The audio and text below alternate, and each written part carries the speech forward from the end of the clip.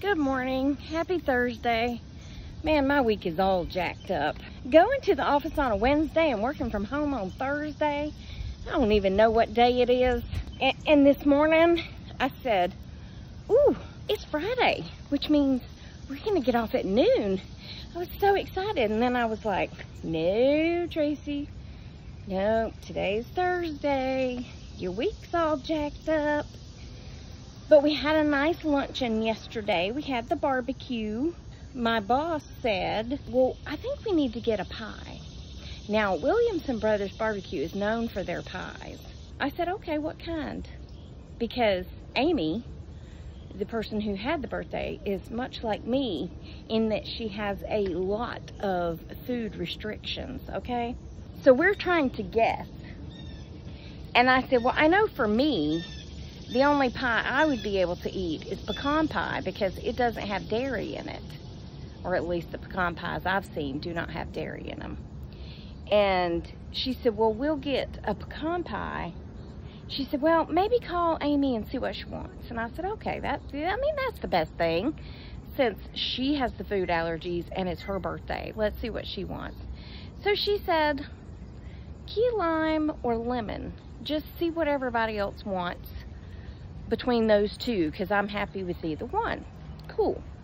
Well, I go around and everybody's like, ooh, key lime, key lime. Well, you know what? I would pick key lime too, although I do love a good lemon meringue pie. Everybody's all excited about key lime pie. She calls me back. She said, you know, if I'm gonna be bad, I'm just gonna be real bad. So I want chocolate. Everybody's all excited about key lime now. Okay, chocolate. I didn't say that to her. So then Tommy calls and I said, well, first she said key lime, and I got everybody all excited about key lime, but now she changed her mind and wants chocolate. Tommy said, well, we're going back and forth. And I said, look, we can just buy me a slice. Now, a slice of pie, which is huge, is $6. A whole pie is $25. So Tommy's like, we'll get 2 slices of pecan and then get the chocolate and the key lime. And we keep going back and forth. And I said, Tommy, 2 slices of pie versus a whole pie is only going to save us $12. She goes, yeah, just get 3 pies. We got 3 pies and they were huge. So I brought half of a pecan pie home and took it all to my dad's. I said, you can have all this. I don't want it in my house. I'm trying to avoid such things. And mostly, I just ate the pecans off the top of it. I love the syrupy, sweet stuff, but not a lot of it. And I mean, it was that thick, so I couldn't eat all that. Whoop, sidestep. Okay, moving on. We got the pies, got the lunch. Everything was great. Had a good time. Blah, blah, blah. I forgot to tell y'all about going to Jones and the dadgum medical questionnaire that I had to go over with her on the phone. So I told in the video a couple of days ago that she asked me for help. Well, they just texted her a link and I opened it, and I had to ask her all these questions. I mean, it was pages and pages and pages of questions. She was like, I've been going to this dentist for years. They have all these records. Why do they need all this? And I said, I don't know. I'm afraid she's gonna have to do it every time she goes, because that's the way it is. That's the way, I like it. That's the way it is with my back doctor. I have to answer these stupid questions every time I go to the back doctor, which is every couple of months. So I'm afraid this is gonna be, she goes twice a year. So I'm asking her all these questions. And even though she was very frustrated, she was being quite funny with some of her answers.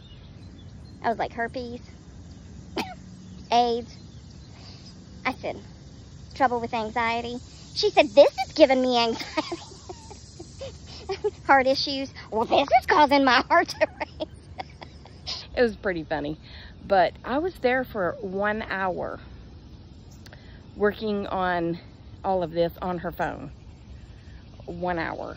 I mean, we did talk and chat a little along the way, but yeah, mostly what I did was fill out that stupid form of the date of your last cleaning, the date of your last x-ray. She's like, don't they have that?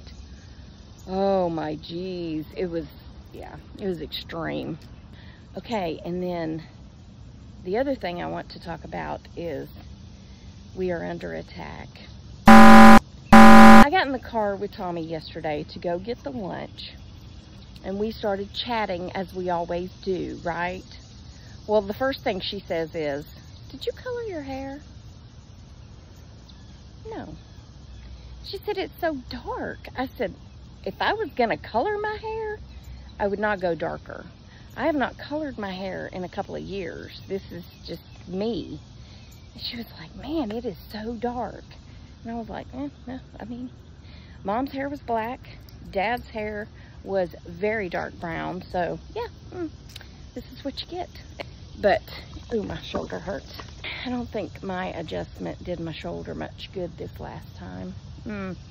Anyway, we're under attack. So I tell Tommy, I said, my gosh, I don't know what's going on, but I am being taken over by these little brown moths. I said, I bought this trap called Dynatrap off QVC, and I said, I have this invasion of moths. And she said, oh no, I have them too. I'm glad to know it's not just me. And I said, you have them too? And she goes, yeah. She said, I went out on my back porch and the whole inside of the screen was covered with moths. I'm going to insert a picture of what I took last night. They're all over the side of my house. I said, well, I thought that because I have that Dynatrap out there that it's drawing them in. You know, it's got like a black light type thing on it. And it's drawing them in. I said, but then I went to water my fern on the front porch. And when I poured water in that pot, I bet you 58 moths, 58, not 59, 58 moths come flying out of that pot where those ferns were. I can't walk out the back door without getting pelted with brown moths. Yeah, it's an invasion. Hold on. So anyway, the moths come flying out of there, and oh yeah, I go out the back door and I'm pelted with moths. I mean, they're everywhere. I've been everywhere, man. I've been everywhere. I texted my bestie's husband, who is my pest control guy, and I said, is there an invasion of brown moths going on right now? Because it's on such an extreme level that I don't even want to walk outside at night. And he said, no, we have an invasion of army worms. And I was like, well, the army worms, I guess technically are not worms, they're caterpillars. And those caterpillars are turning into these moths. So yeah, it started out as the army worm, but now they're moths and they're everywhere. But he said it's because we've been in such a drought.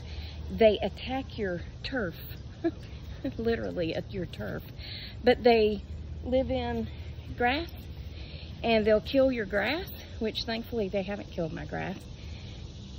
But maybe that's because I've been out there with the girls with water, and it said dish soap will kill them. And we've been having dish soap out there. So, hey, maybe I've been helping my lawn some, but I think it's the worm stage that might kill the grass and not the moth stage. I don't know. All I know is I'm getting real tired of walking out my back door and being attacked by moths. So I'm going to show you the picture that I took last night, okay? I'll be back. The rest of this video may be triggering for people who don't like moths. I mean, I don't like them, but it's unreal. And the rest of this video is about the moths. Mothage. Okay, so now I'm going to take some water, and I'm going to turn this camera around, and I'm going to pour the water in my fern and see if what happened the other day happens again, so that y'all can see the level of mothage. It's a word. Michelle, add it to the dictionary. Okay, stand by. Here is the fern. Okay, no, of course it's not going to happen today. Oh, yep, some of them are coming out. Yep, some. Not as many as the other day. I hope y'all can see them coming out, though.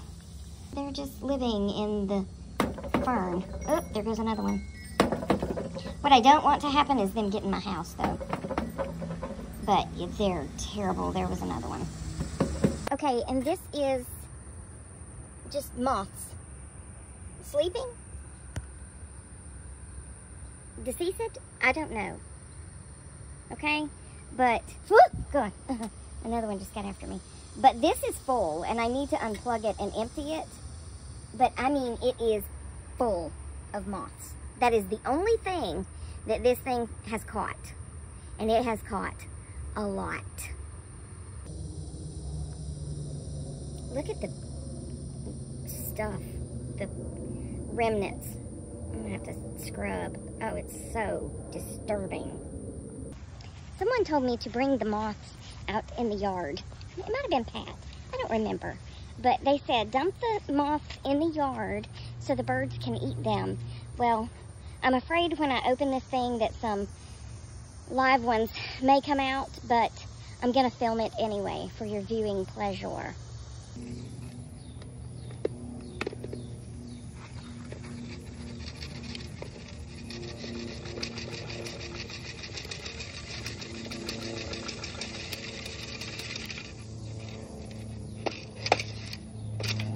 That's a lot of moths, and they're not dead, so not all of them, some of them are.